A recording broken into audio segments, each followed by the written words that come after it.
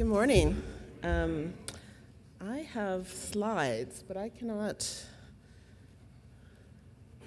I'm not sure if this is going to work. This is the clicker? Click it, you go.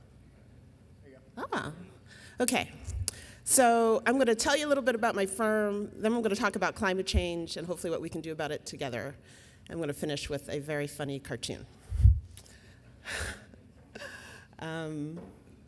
Okay, so a little bit about us. For those of you who don't know me, my name is Lisa Hayles. I work for Boston Common Asset Management, which is a global sustainable investment firm. We were founded in 2003, and we integrate environmental, social, and governance factors alongside financial factors in all of our strategies, and we have done since inception. We manage about $2.7 billion in assets, and our clients are institutions like foundations and endowments, and also individuals. And a unique feature of our investment process, or of investment management approach, is the shareholder engagement, share owner engagement activity that we get involved with. And I use this slide to illustrate that we collaborate with some of our competitors, we like to call it co-opetition, in order to move companies and whole sectors to address social and environmental issues which are relevant to their long-term performance.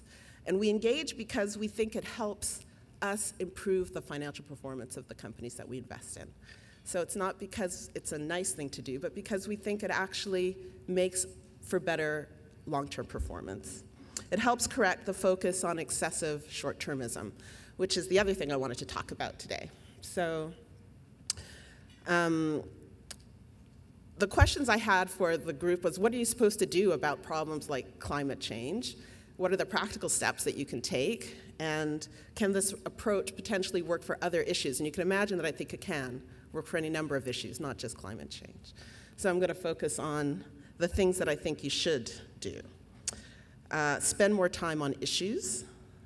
And I think this really is about the investment beliefs of the organization. It's going to be different for every endowment. And how you think about how to implement these issues is going to be different. But clarifying the investment beliefs of your institution is key. And agreeing your position on a range of sustainability issues, not just climate change. The resources that you need to devote to this. This is about setting the right incentives, researching your investment consultants, financial advisors, the actual investment managers that you hire. What kind of expertise do they have in ESG? Ask them. Put it in the mandates that you put out. Join collaborative initiatives like IEN and the other ones that I had up. You can learn from your peers. And eventually, I hope that you'll also be thinking about voting your proxies and engaging with companies directly or via your investment managers, and investing in some of the sustainability-themed funds that are on offer from many of my colleagues in the room today.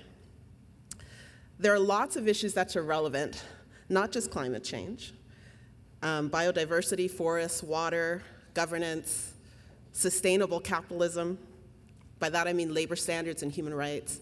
And I think all of those issues are relevant to how the long-term performance of your portfolios will be affected. And I mention that because, my last slide.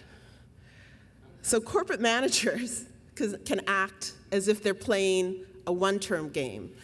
And as investment managers, we're making a bet on the future, about what we want the future to look like, as endowments are, as all investors are.